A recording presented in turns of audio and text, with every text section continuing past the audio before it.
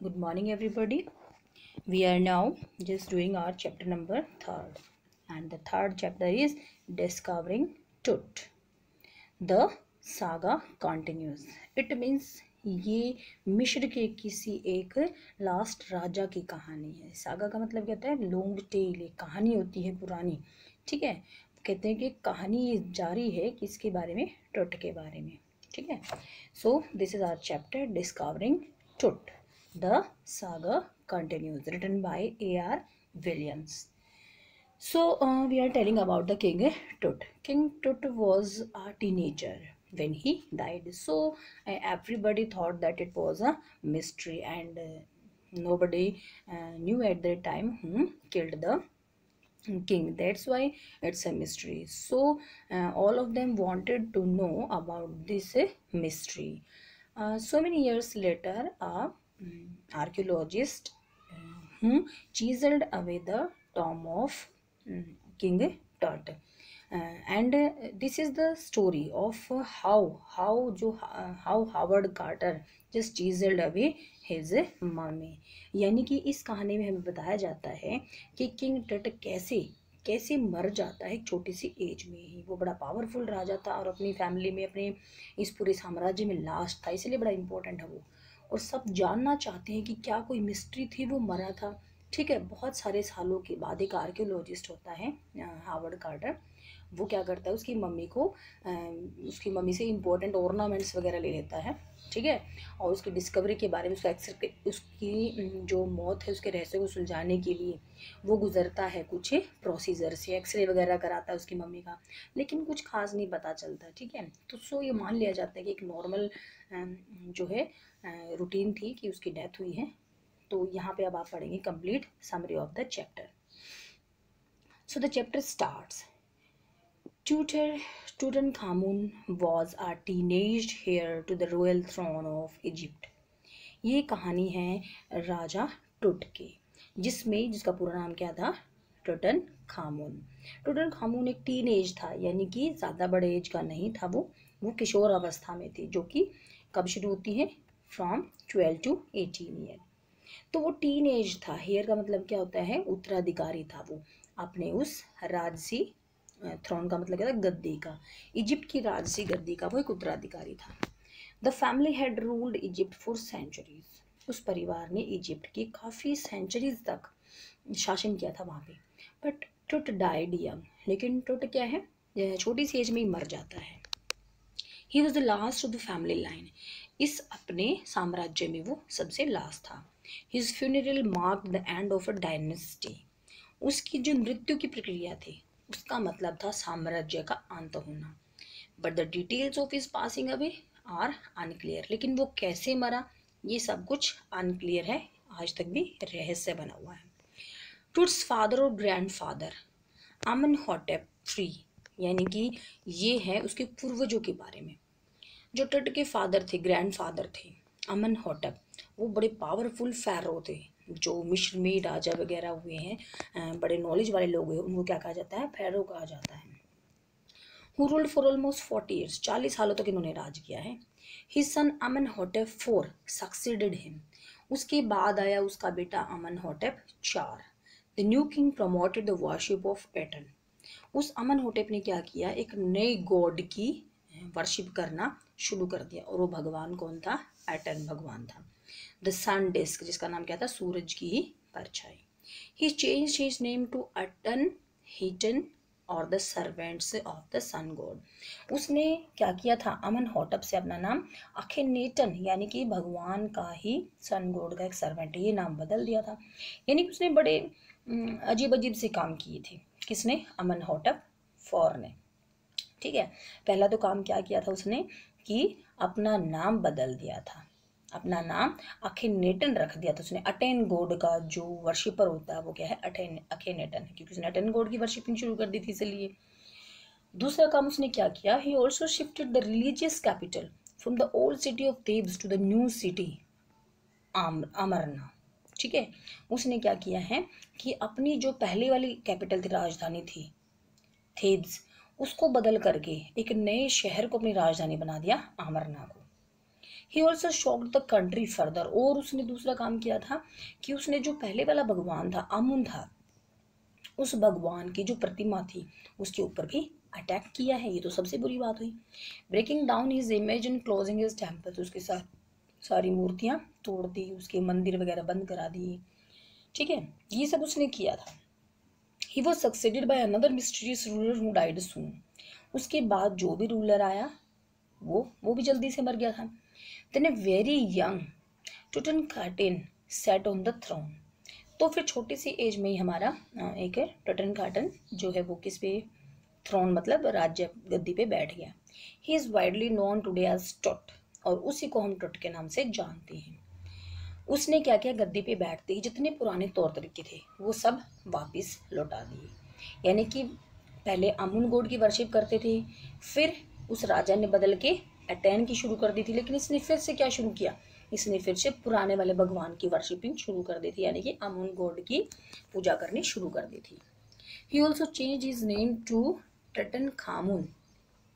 ठीक है, उसने अटेन गॉड से मिलने जुलने वाला जो नाम था टुटेनखेटन, उसकी बजाय अपना नाम अमुन गॉड के ऊपर रख लिया। कौन सा, टुटनखामुन। He ruled for about 9 years and then died unexpectedly, 9 सालों तक उसने राज किया और फिर किसी ने सोचा भी नहीं था कि वो मर जाएगा। इजिप्ट यानी कि मिस्र राज्य सबको पता है मम्मी से भरा हुआ है, लगभग उस टाइम में 600-700 थी। These are the emblem bodies of Egyptian king called Feroz, यानी कि ये सॉरी एम्बाम्ड का मतलब क्या होता है, जिनके ऊपर अच्छे से ग्रीस वगैरह लगा के कोटे वगैरह करके उनको मम्मी बना दिया जाता है, संरक्षित किया जाता है।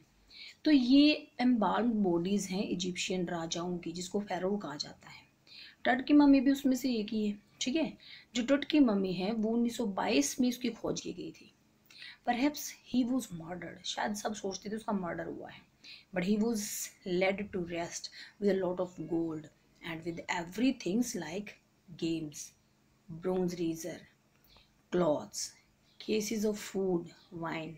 ठीक है, वो कहते हैं मर्डर तो हुआ है, लेकिन उसको अपनी कब्र में ही क्या किया गया है, बहुत सारे सोने और बहुत सारी चीज़ों के साथ दफनाया गया है, जैसे कि खेलने की चीज़ें। ठीक है, कोई ब्रॉन्ज का एक रेजर है वो भी है, कपड़े, ठीक है, फूड, वाइन, ये सब कुछ उसके साथ ही दफनाया गया है। It was believe that the dead ferro would need those things in the after life, क्योंकि जो मिस्र के लोग थे, जो इजिप्ट के लोग थे, वो ये मानते थे, नहीं मानते हैं आज भी, कि मरने के बाद जो भी उसके साथ दफनाया जाएगा वो चीज़ें यूज़ करेगा आफ्टर लाइफ में, यानी कि मरने के बाद भी यूज़ कर सकती है ये जो मम्मीज़ वगैरह हैं ये। इसलिए वो मरने वाले के साथ ना बहुत सारी चीज़ें दफन करते हैं। तो उन्होंने उस राजा के साथ भी सब कुछ किया था। क्यों?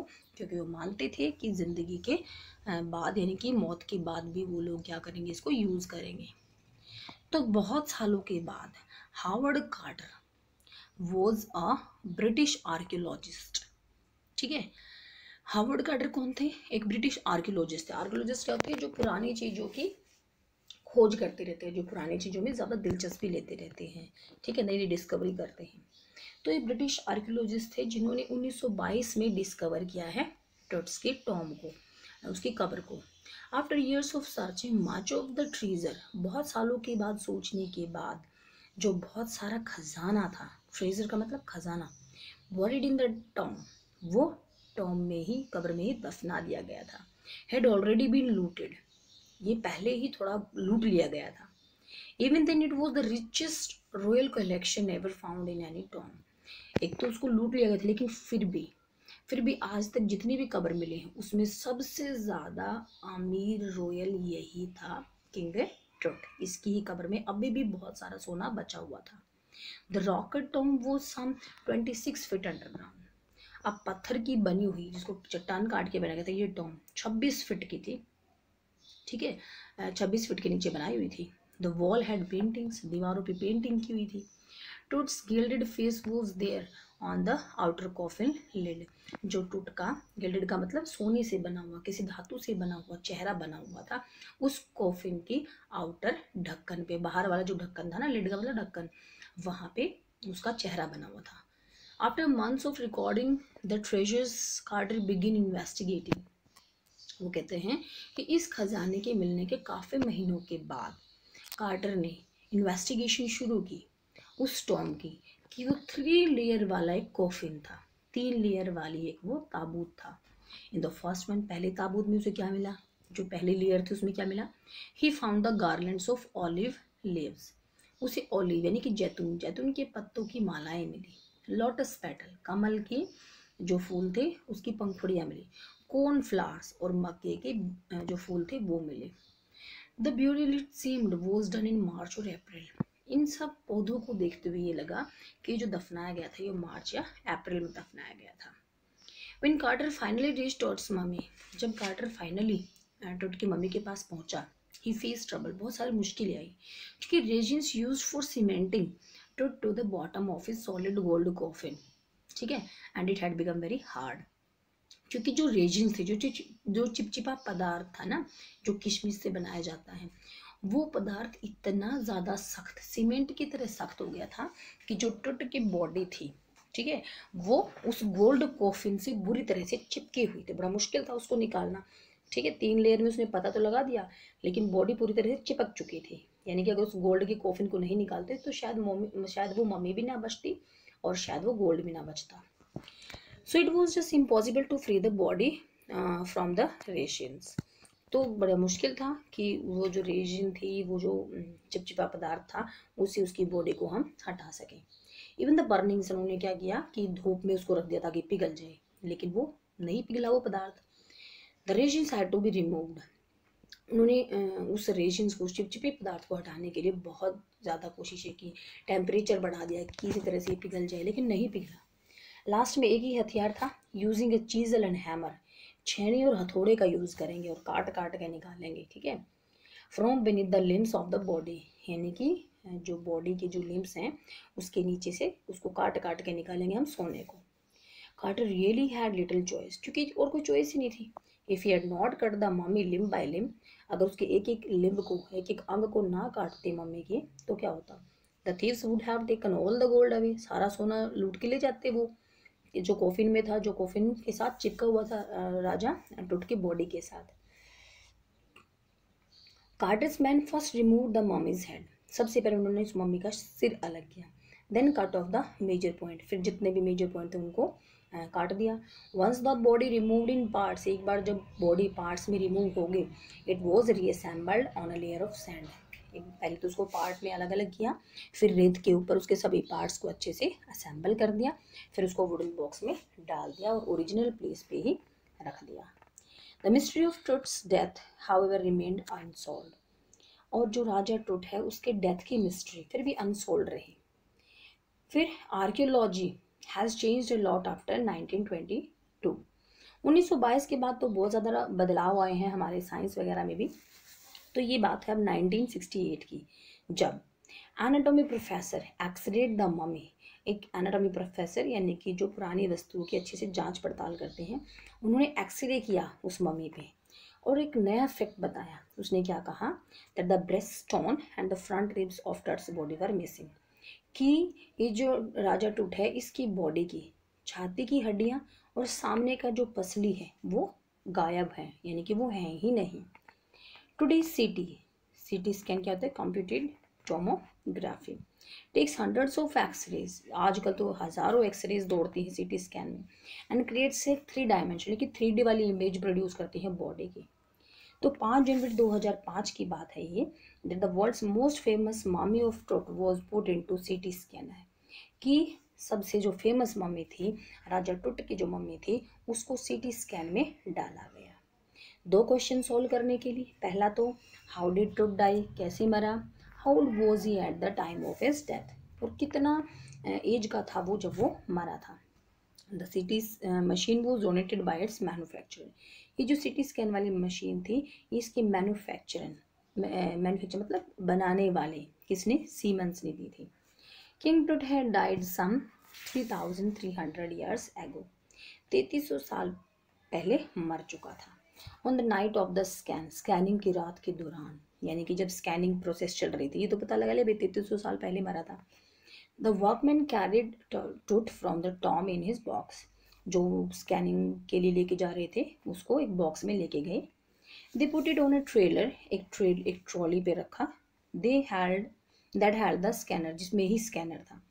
The process took less than 3 hours, 3 घंटे से भी कम समय लगा उसका सीटी स्कैन करने में। The fado was carried back in the Tom again, वो जो राजा था उसको फिर दोबारा सारा सीटी स्कैन वगैरह करके टॉम में लाया गया। The CT scan डिस्पेल्ड all doubts, और इस सीटी स्कैन ने सभी जितने भी डाउट थे उन सबको खत्म कर दिया। Nothing had gone seriously wrong, कुछ भी गलत नहीं हुआ था उसके साथ। टुट is resting in peace in his Tom, और आज भी जो राजा टुट है वो अपने टॉम में आराम से काम कर रहा है, कुछ नहीं। वो जिस एज में भी मरा था वो एज हालांकि थी तो टीनेजर लेकिन फिर भी कुछ गलत नहीं हुआ था, नेचुरल डेथ ही मरा था वो, ठीक है। In the valley of the departed Kings of Egypt, यानी कि इजिप्ट की वैली में आज भी हमारे टुट राजा क्या है, अपनी कब्र में आराम से सो रहे हैं।